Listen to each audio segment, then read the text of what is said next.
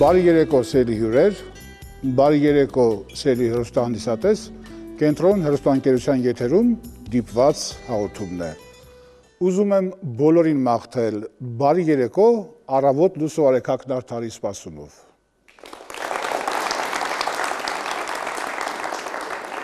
Սիրելի բարեկամներ, եւ այսպես եթերում դիպված հաղորդումն է։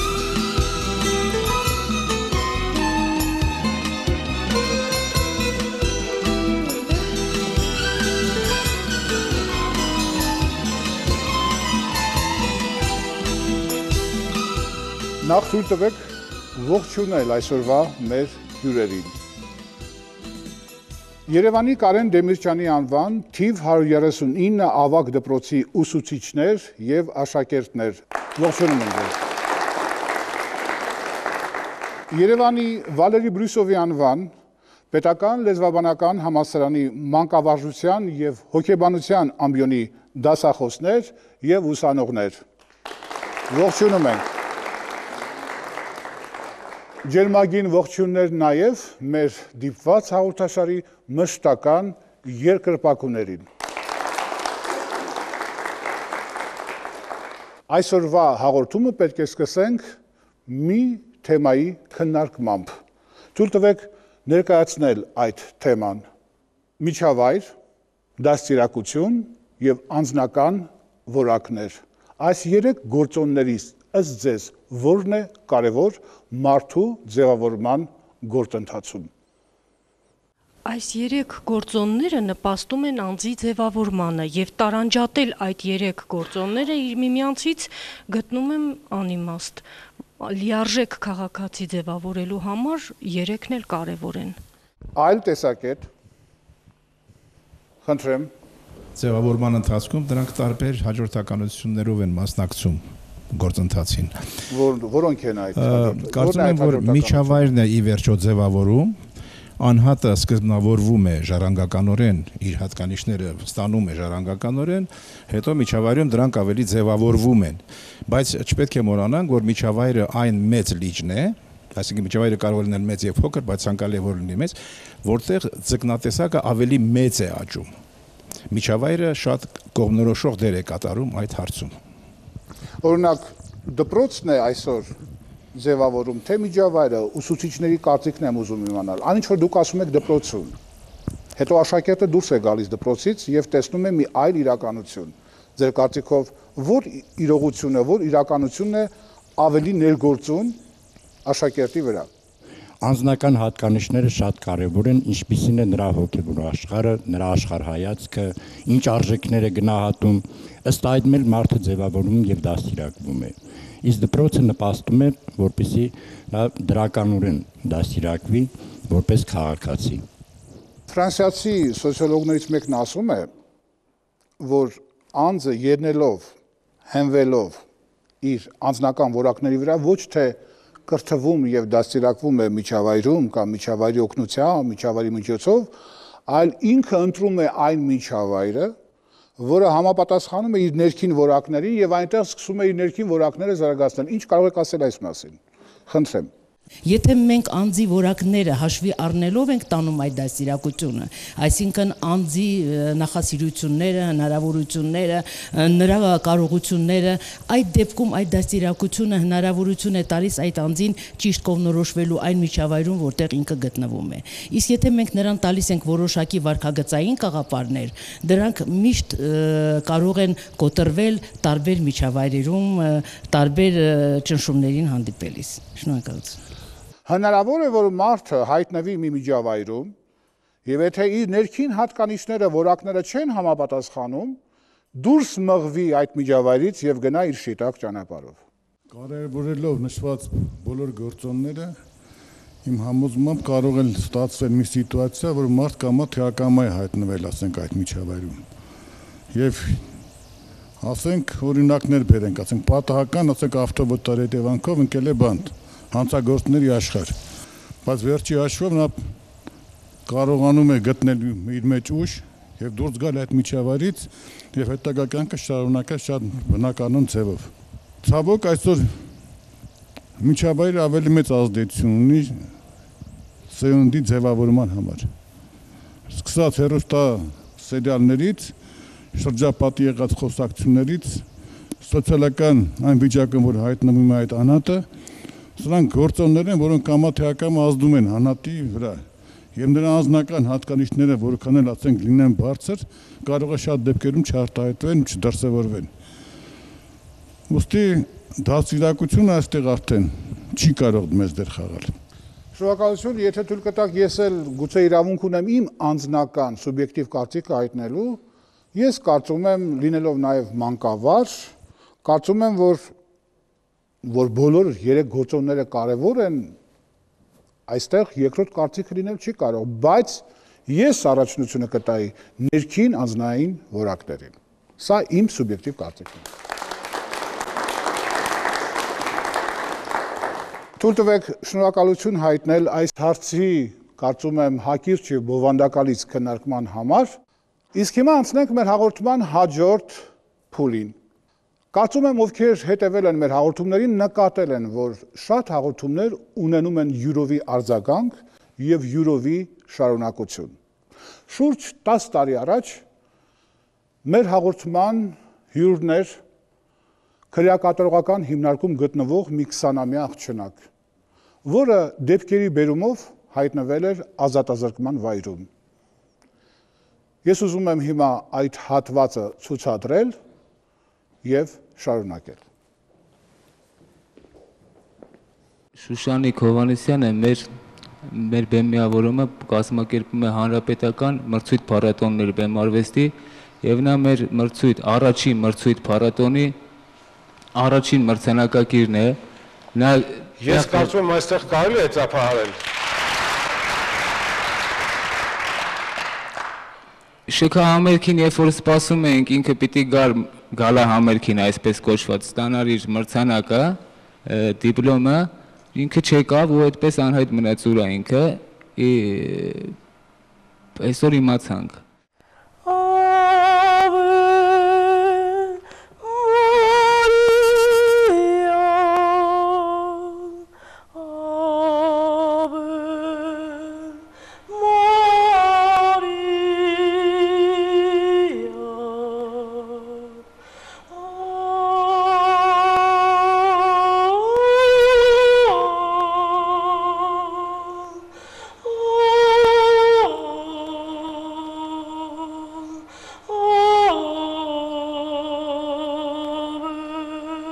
Իսկ հիմա թույլ տվեք հնչեցնել մեր հաղորդման ասույթը։ Կյանքիդ լուսավոր ճամփան կորցնելիս սխալ մի փնտրիր ուրիշների մեջ, հոգուտ մեջ նայիր և ինքդ քեզ հարցրու, որտեղ եմ արդյոք ես սխալվել։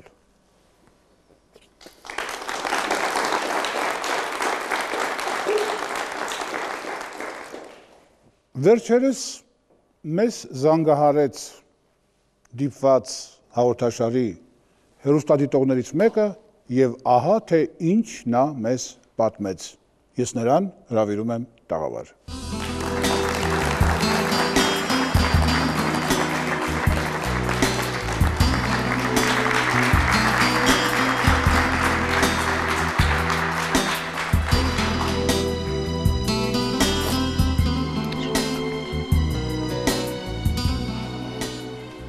Տիկին Շակե, բարև ձեզ։ Բարև ձեզ։ Շնորհակալություն, որ դուք մեր հրավերը ընդունեցիք ձեր հեռախոսազանգից հետո։ Խնդրում եմ պատմեք այն, ինչ դուք ինձ ասացիք հեռախոսում։ 10 տարի առաջ ես երբ որ դիտում էի ձեր հաղորդումը Շուշանիկի մասին, լսեցի իր Ave Maria երգը, շատ հուզվեցի, շատ, որտեղ որ իմ թոռնիկը 10 տարեկան էր այդ ժամանակ, երբ որ ինքն էր երգում Ave Maria,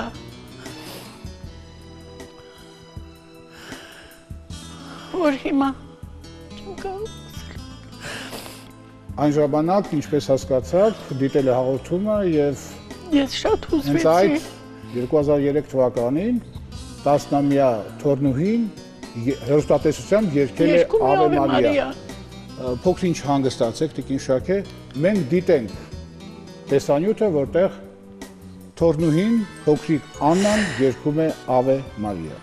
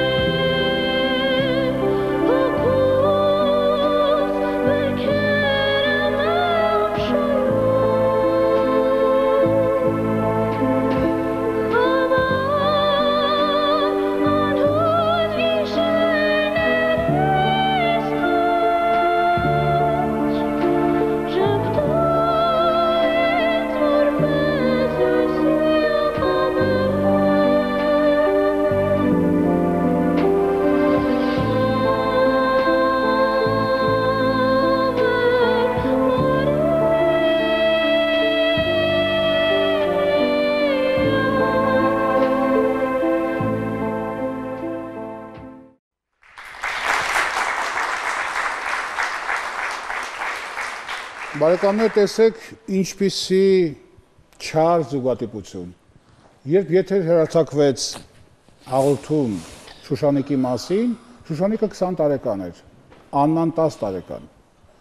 Եվ ցավոք պետք է նշեմ, որ այսօր Աննան նույնպես գտնվում է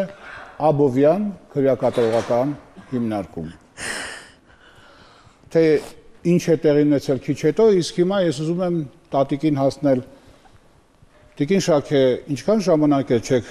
տեսել, չեք հանդիպել ձեր թորնուհուն։ Բավականին ժամանակ է, որ ես չեմ տեսել։ Պատառող չլինելու համար չեմ կարող։ Բայց դուք հնարավորություն ունեցել եք նայել հանդիպումը։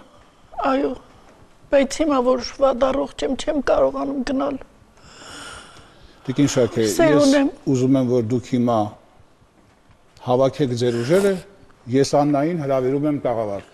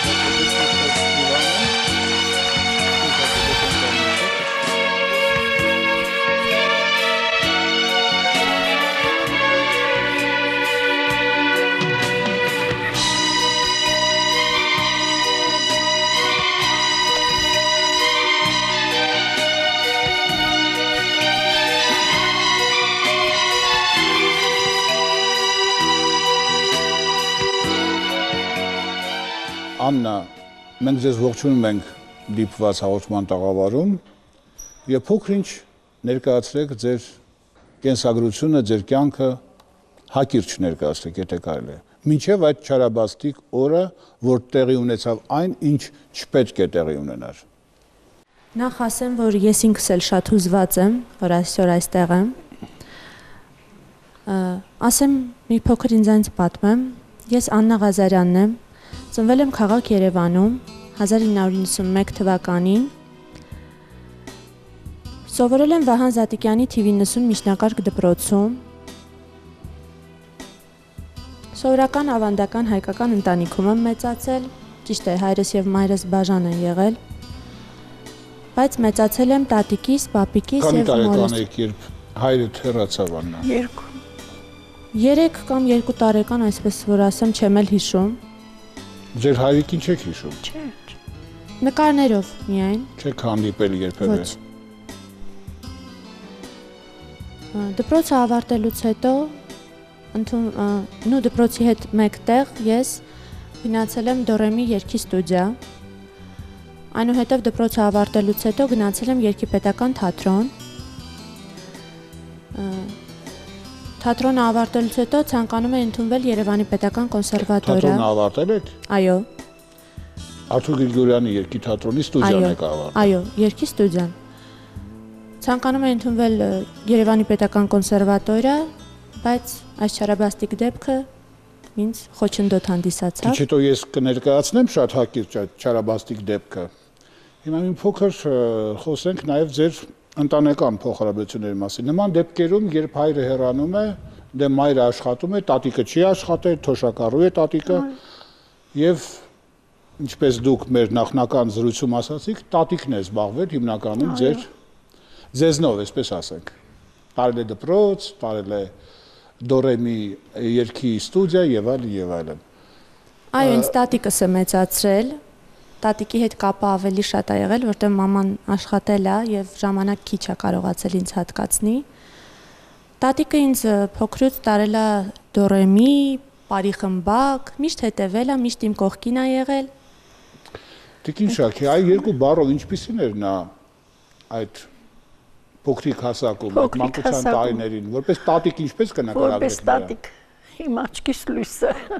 Դե տատիկի համար ոնց կարող է թողնին աչքի լույս չլինել։ Շատ աշխուժ երեխա է եղել, շատ ընդունակ, դպրոցում լավ սովորող, երգի պետականում լավ սովորել է, շատ լավ։ Վերջը ես ինքս եմ տարել, անընդհատ ձեռքը բռնած վազել եմ այս կողմիկում։ Չասեմ, չգիտեմ։ Ես ուզում եմ այդ չարաբաստիկ դեպքը երկու բառով, ինչպես ասում են, ներկայացնել։ Աննան ընկերուհիների հետ ընկնում է ծեծկրտուկի մեջ եւ մեկը ծեծի է ենթարկվում, ինչ որ վեճ է բռնկվում եւ Աննան իր երկու ընկերուհիների հետ, թե երեք։ Չէ, երկու ընկերուհիների հետ հայտնվում է քրեակատարողական հիմնարկում։ Չեմ ուզում հիմա խոսել քրեական գործի մասին, մեզ այս պահին դա չի հետաքրքրում։ Կարծում եմ, որ Աննան զղջում է, որ նա հայտնվել այդտեղ կատարվածի համար, եւ ուզում եմ հարցնել Աննա, այս համաներումը նախագահի կողմից ինչ որ կերպ ազդեց ձեր հոդվածի վրա։ Այո, նախ համաներման համար ես մեծ շնորհակալություն եմ հայտնում մեր նախագահին, պարոն Սարգսյանին։ Իրոք 6 ամիս, ճիշտ է, կարճ ժամանակահատված է, բայց քրեակատարողական հիմնարկից անգամ Քանի տարի է դատապարտված։ 5 տարի եմ ես դատապարտված։ 6 ամսվա համար դուք շնորհակալ եք։ Իհարկե, որովհետև քրեակատարողական հիմնարկից 1 օր շուտ էլ, եթե ազատության մեջ գտնվես, դա արդեն իսկ մեծ բան է, մեծ ուրախություն, եւ իմ կյանքի միակ երազանքն է այս պահին, որ ես գտնվեմ ազատության մեջ։ Դա ինձ համար իրոք շատ հուզումնալից պահ էր, որ իմ 5 տարի կալանքը, այսպես ասած, դարձավ 4.5 տարի, որը ինձ համար մեծ բան է։ Անկամ 1 օրը։ Իհարկե։ Կարևոր է։ Հավատացեք, որ անգամ 1 օրը մեծ ուրախություն կարող է պատճառել մի մարդու, որը ուզում է ազատության մեջ գտնվել։ Իսկ դժվար են անցնում օրերը ազատազրկման վայրում։ Գիտեք, այսպես ասեմ, որ ասեմ շատ դժվար, սուտ կլինի, բայց որ ասեմ շատ ուրախ, էդ էլ սուտ կլինի։ Ինքնստինքյան համակերպվում ես գաղութի կյանքին, ճիշտ է, մեզ մոտ բռնի գործադրումներ, ինչ որ բաներ չկան, ամեն ինչ շատ մարդասիրական ձևով է արվում։ Ազատ ժամանակ մենք այնտեղ տարբեր խմբակներ ունենք։ Օրինակ ես ինքս հաճախում եմ կավագործության խմբակի։ Այդպես կանայք կան, որոնք ասեղնագործում են, հետաքրքիր բաներ են պատրաստում, մեր օրը ինչ որ ձևով գեղեցկացնում ենք, էլի։ Ինչ որ ձևով գլորում եք այդ օրը եւ ամեն երեկո սպասում եք հաջորդ լուսաբացին եւ այդպես հաշվում եք օրերը, թե երբ պետք է գտնվեք, դուրս գաք։ Բոլորս մեզ մոտ օրացույց ունենք եւ ամեն առավոտ արթնանալուց այդ 1 օրը մենք ջնջում ենք, որ այս մի օրն էլ անցավ։ Այո։ Մենք հիմա ուզում ենք ցուցադրել մի տեսանյութ, որտեղ ուսուցիչները եւ աշակերտները կարծիք են հայտնում դպրոցահասակ Աննայի մասին։ Դիտենք տեսանյութը։ Բարեխիղճ, բանիմաց, խելացի, պարտաճանաչ, ուշիմ աշակերտու է եղել, ունեցել է պատասխանության 6 զգացում, իր վրա ստանձած պարտականությունները կատարել է շատ բարեխիղճորեն։ Բնավորությամբ անհանգիստերին չառումով, որովհետև եթե ինչ որ բան թերի էր թողնում, չնայած այդպիսի բաներ չի եղել հաճախակի, պարզապես անհանգիստ էր, ուզում էր, որ իր մոտ ամեն ինչ հարթ լինի։ Կարող եմ Աննայի մասին ասել, որ նա շատ հրաշալի աղջիկ է, մենք բոլորս նրան սիրում ենք, նա ունի հրաշալի ձայն, կարող է դառնալ համաշխարհային երգչուհի։ Նա ընկերասեր է, միշտ օգնում է մեզ բոլոր հարցերում։ Աննան ունի շատ դրական գծեր, չունի բացասական գծեր, նա ազնիվ է, բարի եւ բոլորին օգնում է, ինչ որ մի հարց եթե առաջանում է, նա օգնում է բոլորին։ Ես կուզենայի, որ Աննա լիներ այնպես, ինչպես որ հիմա նա կա։ Նա քանի որ նա ունի շատ բարի սիրտ, հոգաբան, նա միշտ թույլի կողմն է եւ պաշտպանում է միշտ թույլին, ինչպես նաեւ երբ մենք ծանր իրադրության մեջ ենք հայտնվում, նա միշտ մեծ սրտով մեզ օգնում է։ Աննան հենց սկզբից աչքի ընկավ իր կազմակերպվածությամբ, իր լրջությամբ, բոլորի նկատմամբ հոգատար լինելու այդ կարողությամբ, որպես մարդ լավն է, բարի է, բոլորի նկատմամբ յուրովի վերաբերմունք ունի եւ իհարկե կուզենամ, որ կյանքում ինքը իր տեղը գտնի։ Իր բոլոր բարեմասնությունների հետ միասին կարողանա հասնել նրան, ինչին ինքը ձգտում է։ Եվ հպարտ եմ, եւ հիմա էլ հպարտանում եմ, որ ունեմ այդպիսի աշակերտուհի։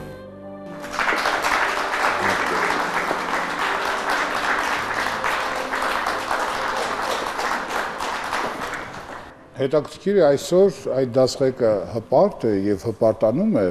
Աննայով, ես չգիտեմ։ Բայց կարծում եմ, որ ինչպես քննարկման ժամանակ ասվեց, եթե մարդը ունի անձնական որակներ, դրական եւ ինչ որ պահի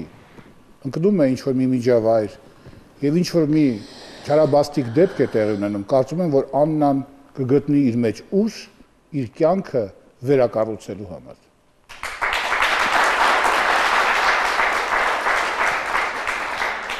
Աննա, սկսենք Դորեմիից։ Ինչ հուշեր են պահպանվել, քանի տարեկան եք, որ դուք Դորեմիի միջոցառումներին եք մասնակցում, Նադեժդա Սարգսյանին։ Ես արդեն նախասեմ շատ հուզվեցի դասընկերներիս, ուսուցիչներից տեսնելուց։ Արդեն 7 տարեկանից տատիկը ինձ առաջի դասարանի հետ համատեղ Դորեմի գնացինք։ Կյանքում չեմ մոռանա այն օրը, որ առաջին անգամ գնացի եւ տիկին Նադեժդան տեսավ ինձ, ես երգեցի, խուճուճ մասեր ունեի այս ժամանակ, շատ իրենց դուր եկավ և ես ընդունվեցի, պես առաջին իմ բեմը Դորեմի 8 տարեկանում էր, լողապ երգն էի երգում, հիշում եմ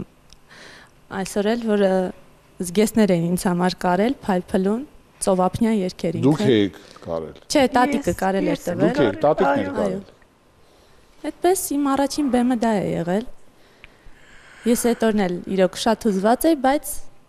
ինձ բեմում լավ էի զգում։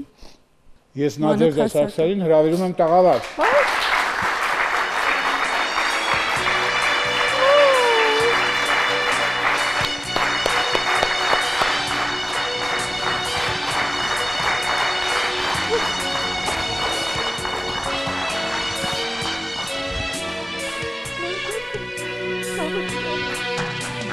Տատիկը, իմ աննան,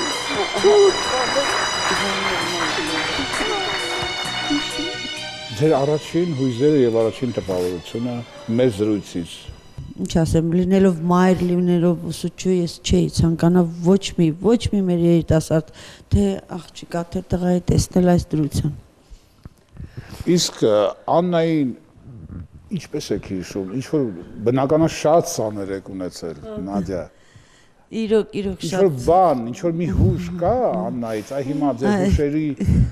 այսպես ասած, խառնարանում փորփրեցիք, գտաք, ինչ որ բան պահպանվել էր Աննայից։ Ես նոր լսում էի, իհարկե ձեզ հետ հանդիպելուց էլ հիշեցինք, երբ հիմա էլ ինքը ասեց, որ երգն է երգել այդ լողապ երգով եւ իհարկե իր փայլփլուն շատ ժիր աղջիկ էր, փոքրիկ, իհարկե երով եմ խոսում, որովհետեւ հիմա արդեն մեծահասակ, ավելի հասուն Մեծահասակ չասենք։ Դա արդեն մեծացել է, երիտասարդ,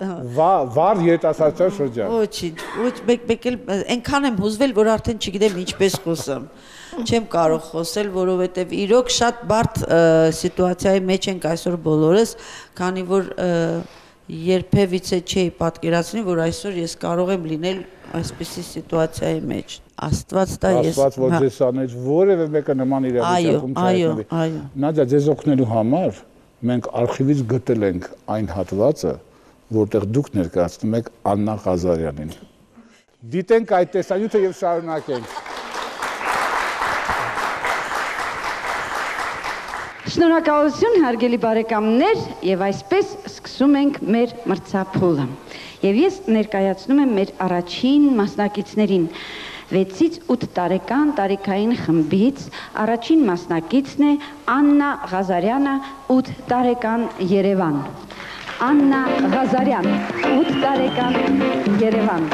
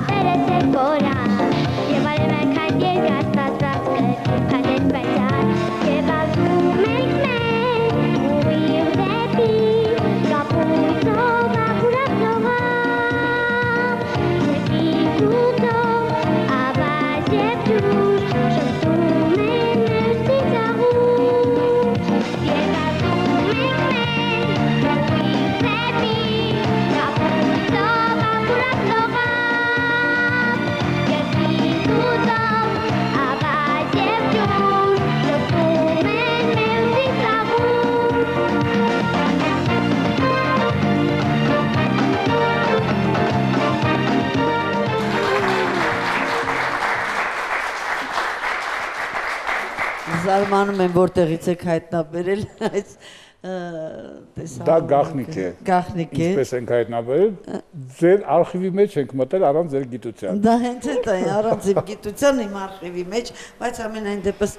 այսպիսի հաղորդման համար արժե։ Այն շրջանում, երբ դորեմիի մրցույթներն էին լինում, դուք հրավիրում էիք անվանի նշանավոր երաժշտագետների, երգիչների, որոնք գնահատում էին ձեր սաներին։ Այսօր դուք յուրովի դերակատարություն պետք է ստանձնեք։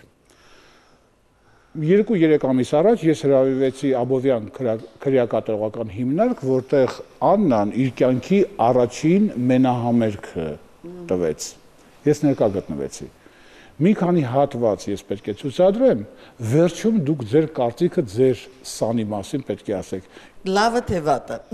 Եվ լավը եւ վատը, անկեղծ պետք է լինենք։ Ես հիմա ուզում եմ ձեր ուշադրության ներկայացնել հատված Աննա Ղազարյանի մենահամերգից Աբովյան քրեակատարողական հիմնարկում։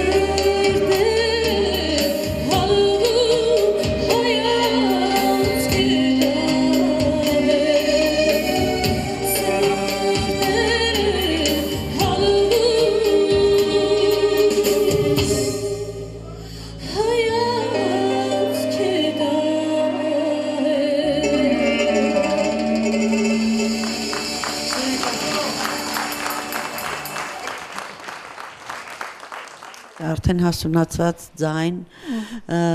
եւ գեղեցիկ տեմբր եւ մաքրությունը արդեն եթե փոքր տարիքում ինչ որ ֆալշնոտաներ ունեիր, դա իհարկե աշխատում ենք այդ ամեն ինչի վրա եւ իհարկե անցել ես ճանապարհ Դորեմիից հետո երկին պետական թատրոն, հետո այլն, բայց ամենայն դեպս այսօր այս երկու կատարումից հետո կարող եմ ասեմ հետագայում աշխատանքի արդյունքում կարող է ունենալ շատ լավագույն արդյունք։ Այսքան։ Նադյա, ես ձեզ դեռ խոսք կտամ, հիմա վերադառնանք։ Մի բան էլ մոռացա, ուղղակի զարմացա, որովհետև ինքը գիտեք, շատ էստրադային ավելի երգեր էր շատ սիրում, զարմացա ուղղվածությունը փոխել է եւ դա շատ կարեւոր է գնացել է դեպի։ Հուսով եմ քիչ հետո ավելի կզարմա։ Ահա։ Դասական եւ հետո ժողովրդական մեր լավագույն ստեղծագործություններից կատարեց, այդ ինչ շատ ուրախացրեց, շատ։ Շատ բարի։ Հիմա վերադառնանք Աննային, հետո նորից խոսքը կտանք Նադյային։ Աննա, դուք ասացիք, որ Աբովյան քրեակատարողական հիմնարկում դուք զբաղվում եք կավագործությամբ։ Այո, կավագործության դասընթացների եմ գնում եւ այսքան ժամանակ է, տարի 4 ամիս է ինչ հաճախում եմ, շատ հետաքրքիր բաներ եմ սովորել պատրաստել։ Աննան իր հետ բերել է որոշակի աշխատանքներ։ Կարծում եմ արժի չէ մի քանիսը հիմա մենք Աննա ամբողջն ենք։ Ես խնդրում եմ Աննայի աշխատանքները բերել տաղավար։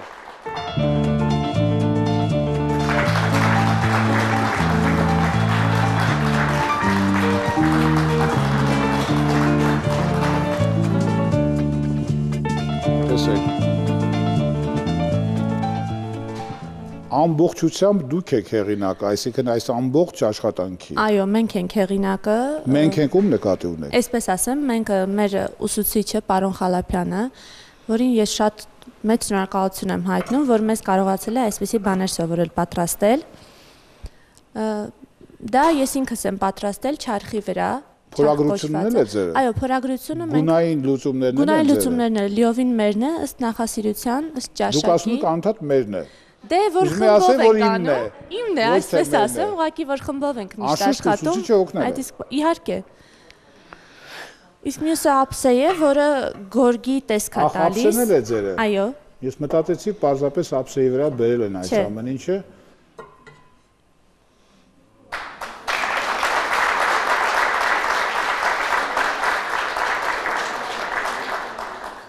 Սրանք իմ աշխատանքներն են, պարոն Հարությունյան, որը սրտանց իմ կողմից ձեզ եմ նվիրում եւ ձեր հաղորդաշարին։ Ինձ եք նվիրում։ Այո։ Սա իմ առաջին գործը։ Շնորհակալ եմ։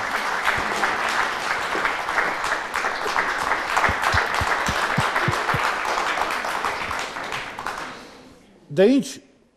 լսենք հաջորդ կատարումը։ Խնդրեմ տեսանյութը։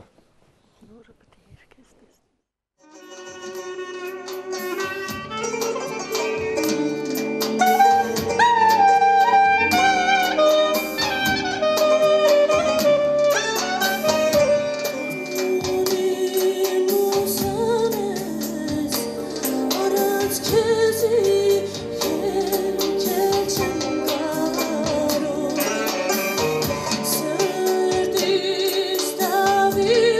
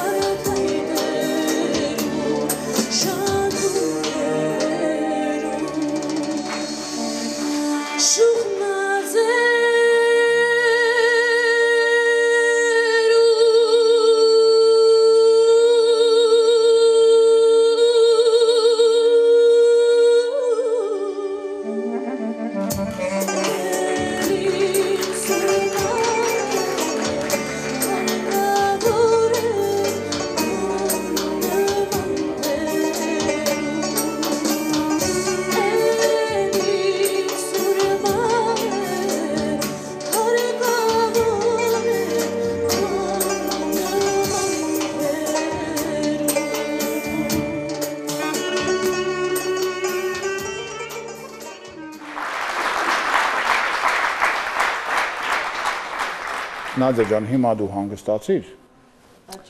Ես հիմա ուզում եմ նորից տատիկին հարց ուղղել։ Տատիկ,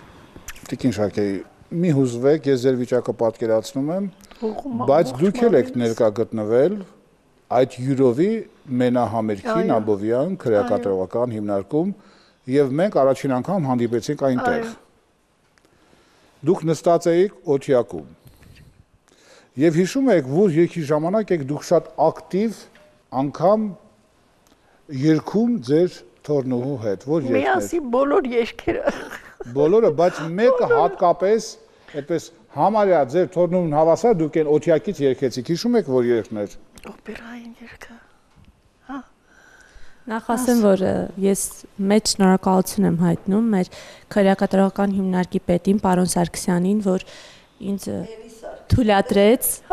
որ տատիկս ներկա գտնվեց իմ մենահամերգին, թողեցին բացառիկ բաներ, բայց ես շատ շնորհակալ եմ, որ ինձ ընձեռնեցին այդ հնարավորությունը։ Տատիկը իմ հետ գրեթե բոլոր երգերը երգում էր այդ օրը։ Ես բեմից Երևի փոքր հասակից։ Փոքրուց, թե եթերում։ Ես էլ եմ հիշում, որովհետև տատիկին ավելի շատ եմ տեսել, հենց ես եմ մազերից ավելի շատ էր ինքը գալիս, քան մաման իհարկե, այո, միշտ տատիկն է բերել։ Անձրև լինի, ձույն լինի, ձերքը բռնած վազում եմ, անընդհատ, որ հասնեմ ինչ-որ մի լավ բանի, բայց հիմա այսպես։ Բայց որ երգներ, որ Հիմա որ երգներ, գիտենք տեսային, թե որ երգի ժամանակ տատիկը թորնու հետ հավասար երգում է օթյակում։ Այսինքն այդ էլ ունենք նկարահանում։ Այդ էլ ունենք։ Խնդրեմ տեսանյութը։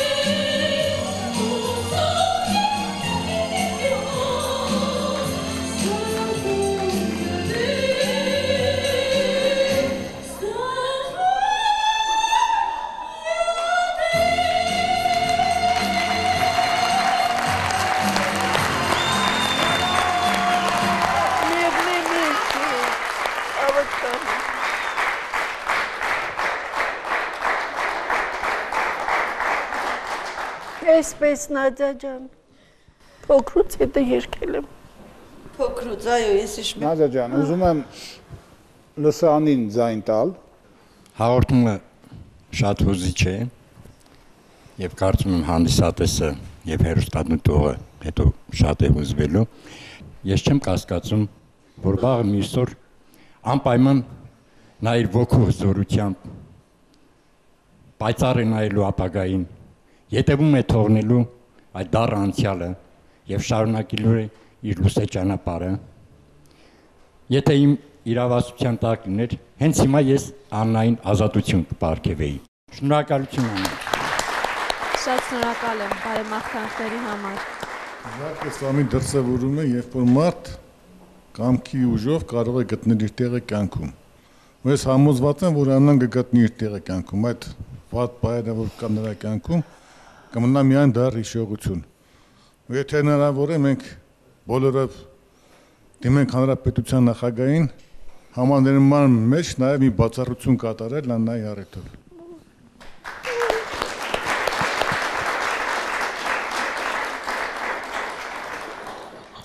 Խնդրեմ։ Ինձ թվում է սրանից հետո, թե հիմա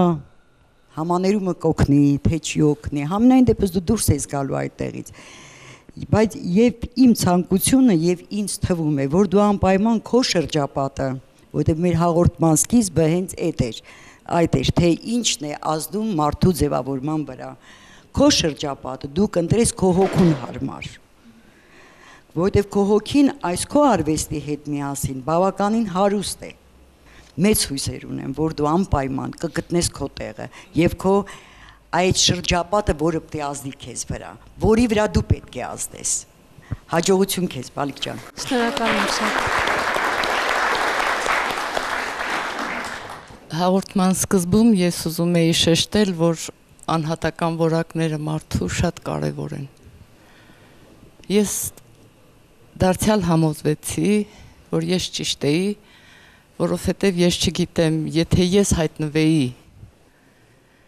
ես կկարողանայի երգել։ Իմ այդ կարգավիճակում ես երգել ու մենահամերգ տալ։ Եվ շատ լավ է, որ ուժ է գտել մենահամերգ տալու։ Ամենակարևորը սա է, ուրեմն երբեք էլ իր անհատական որակները չի կորցրել։ Չի էլ կորցնելու հուսանք։ Այսքանը։ Շնորհակալ եմ շատ։ Նախ շատ հուզված եմ, իրոք շոյված եմ բոլորիդ խոսքերից։ Ինձ ձեր բոլորի խոսքերը շատ մեծ ուժ են տալիս։ Ես այսպեսի մի բան կասեմ, որ ոչ մի անձ ապահովագրված չէ այդ դռներից։ Չեմ ցանկանա ոչ մեկ հայտնվի այնտեղ, ոչ մեկ։ Բայց ես այնտեղ հայտնվելով, ճիշտ է, սկզբնական ժամանակահատվածում ավելի ծանր էի տանում, քան հիմա, բայց հետո սկսեցի համակերպվել, որովհետև դա է, չես կարող չհամակերպվել։ Ես իմ առաջ դրեցի մի խնդիր, որ պետք է 5 տարի բնակվեմ այնտեղ։ Եվ որպեսզի այդ տարիները զուր չանցնեն, քանի որ սիրում եմ երգել եւ երգը ինձ համար ոչ միայն արվեստ է, այլ նաեւ ապրելակերպ։ Սկսեցի իմ երգով այնտեղ զբաղվել։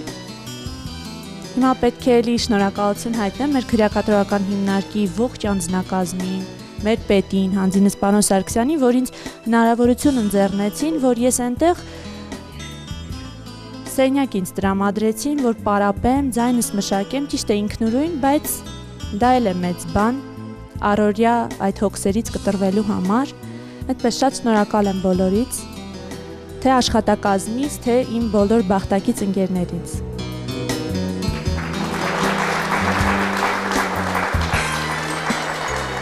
Խնդրում եմ, ուղղակի աղաչում եմ, դուրս գալուց հետո ընտրիր քո ճիշտ ճանապարհը։ Դա ամենակարևորն է։ Շնորհակալ եմ շատ։ Դե ինչ, եւս մեկ կենթանի կատարում, տաղավարում, ձեր ծափարությունների ներքո։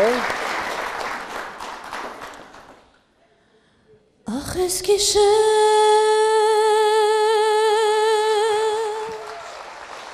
աչքերիս մի բախ Որդուն չեկավ ծովաստրիկս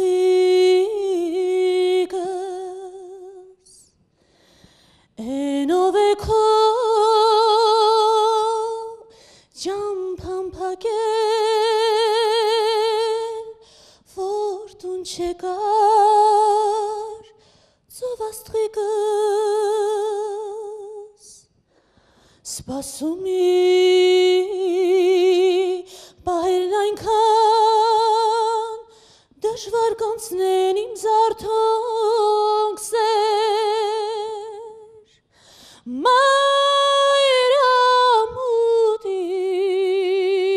Մայրամուտին մի ցոլք դարձած ճամփետ երկար ծովաստրիկս ճամփետ երկար ծովաստրիկս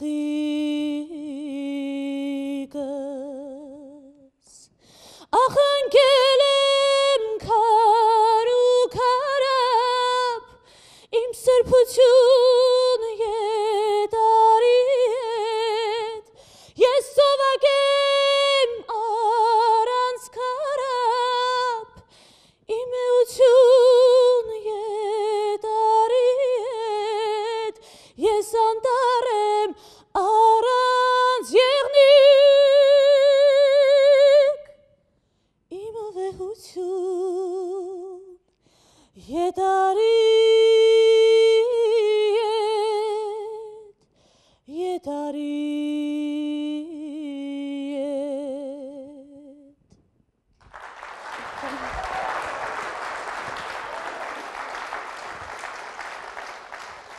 Իրոք շատ եմ զղջում, որ ես այնտեղ եմ, որ իմ երիտասարդ տարիները անցկացնում եմ փակ պատերի ներսում, բայց ինչ արած, սա էլ է ժամանակավոր բնույթ կրում, կգա մի օր և ես այնտեղից դուրս կգամ։ Ես ուզում եմ, որ գա մի օր և մենք ներկա գտնվենք Աննա Աղազյանի մենահամերգին այդ պատերից դուրս, Երևանյան լավագույն դահլիճներից մեկում։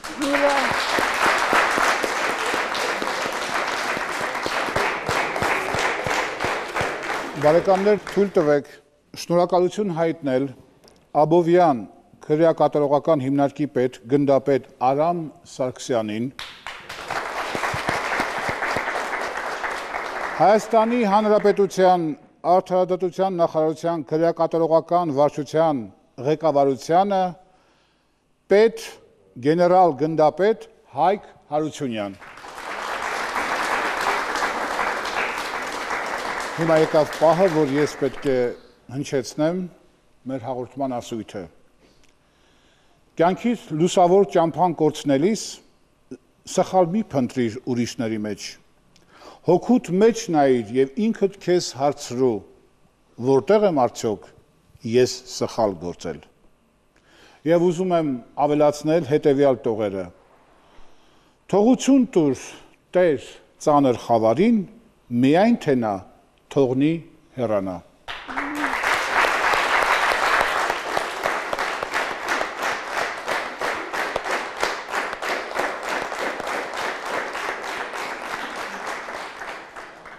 Բարեկամներ, մեր հաղորդումն ավարտվեց, բայց ոչինչ հենց այնպես չի ավարտվում։ Մինչ նոր հանդիպում։